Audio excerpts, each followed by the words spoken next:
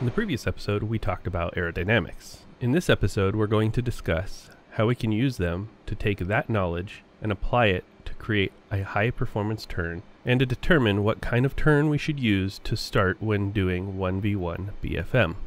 In BFM, all you're really doing is trading energy for nose position.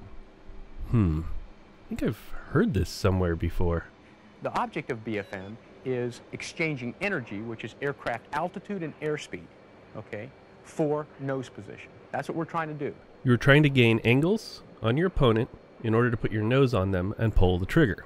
When making decisions in either entering or during a dogfight, you should know the advantages and disadvantages of the enemy's jet as well as your own. One of these categories is turn performance. In turn performance, there are two main variables we should know about. The first variable is turn radius, which is the distance from the center point of the arc of the circle an aircraft scribes through the air during a turn. It is a function of true airspeed and g. Without changing our load factor, our turn radius will always increase as airspeed increases. The center of our turn radius is referred to as the post, and the inside volume of the turn radius is called the bubble. The bubble is the inside of the maximum performance turn circle. When thinking of the bubble, reference it as a sphere rather than a circle, shown in most visual examples. In BFM, the safest place to be is inside your opponent's bubble, because they won't be able to point their nose at you. Adversely, you want to keep your opponent outside of your own bubble.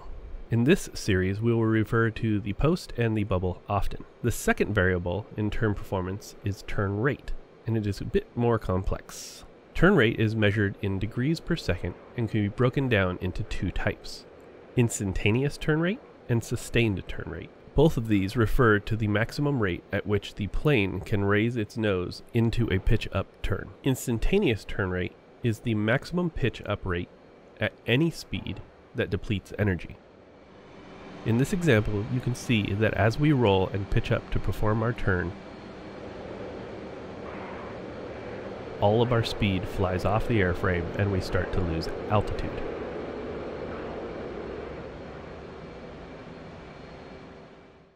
We were able to hit a maximum turn rate of 23 degrees per second, but at the cost of nearly all our energy.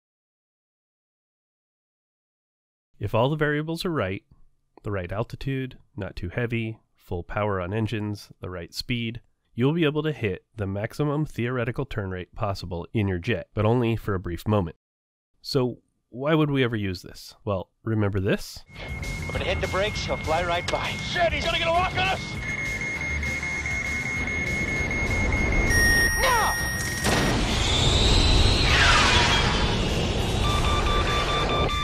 I got a good lock. Firing.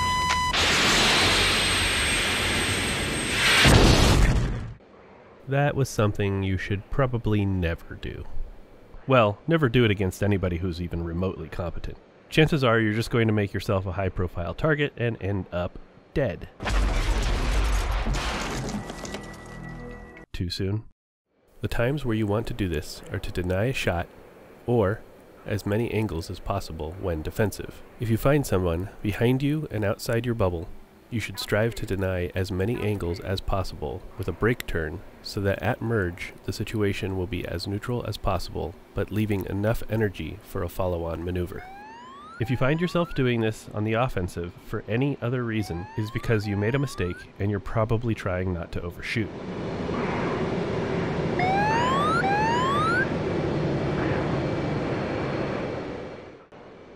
There is also a concept called corner speed. This is the minimum airspeed at which the maximum allowable G can be generated. At corner speed, the aircraft can attain its maximum instantaneous turn rate. The maximum sustained turn rate is the maximum pitch rate your airplane can make, but also sustain its speed and altitude. It is dependent on two main factors: the lift-to-drag ratio and the thrust available. You typically are going to need to know what this speed is ahead of time for your plane. In this example, you can see that we start our turn, go max power, increase our G until we can't increase it anymore without losing speed. Now, that's not to say you can just do this at any speed. There's typically a very specific speed you can do this at, and it does vary with your weight. For example, if I try to do this at around 220 knots indicated airspeed,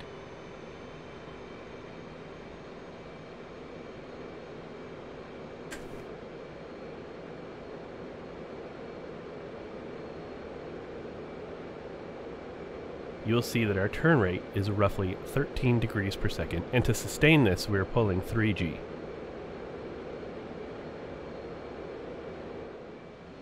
At 300 knots indicated airspeed,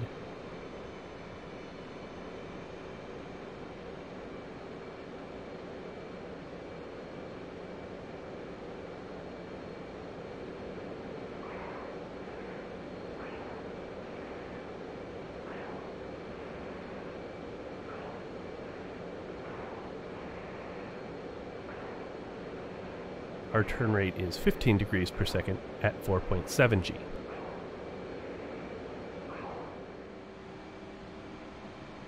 And lastly, at 380 knots indicated airspeed,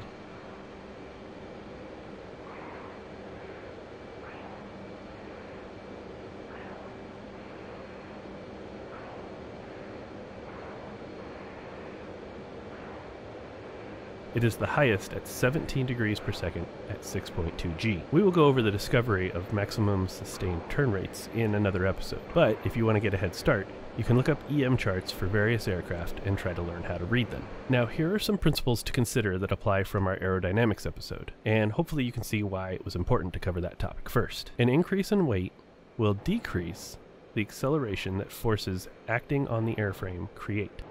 An example, more weight means more lift is required to overcome G, and a bigger AOA is required to create more lift, thus creating more drag because of our higher AOA, which gives us a lower top speed and slower acceleration. That was a mouthful, but basically, an increase in weight means an increase in our corner speed and a decrease in our maximum sustained turn rate.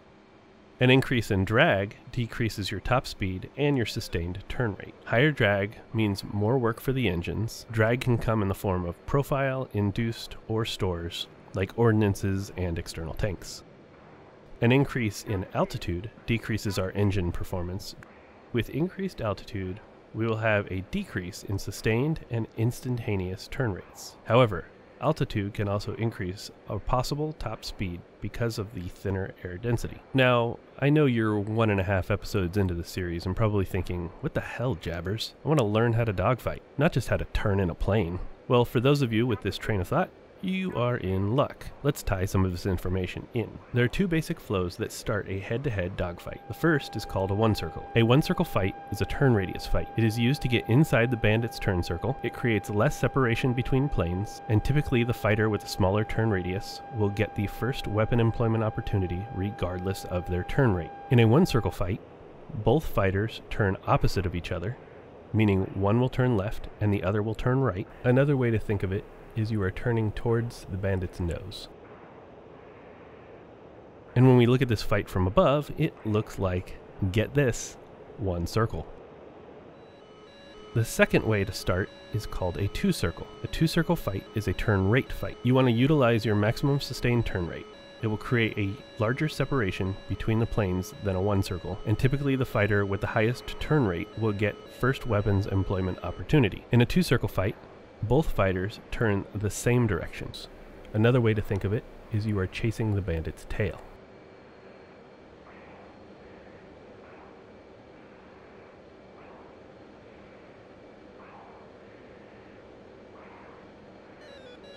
And looking at this from above will look like, yep, two circles. Very good. Now, as far as which circle you need to use for each plane, you can do some exploring with the knowledge I've provided. Do some sustained turn rates, see which planes have higher turn rates than others, but also make note of the turn radius in each of those planes. We will likely explore each plane in more detail in the future. You can also determine what flow to use based on the closure rate between you and your opponent. For example, if you're in a flanker going 450 knots against a Hornet doing 650, your closure rate will be somewhere around 1100 knots. The flanker is notorious for terrible one-circle performance, but the Hornet is overspeeding and more than likely going to have a hard time creating a small turn radius at that speed. So in this case, you might force a one-circle even though it is typically not the ideal flow for the flanker. This is also why it's hard to explain BFM and what to do in each situation. There is no one right way, no one thing that'll work in all scenarios, and the scenarios are so vast that it all comes down to experience and knowledge buildup from that experience. I also want to make note that these flows are not exclusive to the initial merge. You will see as this series goes on that the 1 and 2 circle flows are actually more universal and applied to a lot more maneuvers than you probably think. Everything we've been discussing and seen has been on the horizontal, but we fly airplanes, right? We work in 3D space, but we'll go over that in the next episode. If you have any questions or feedback, leave them in the comments section below and I will try to answer them.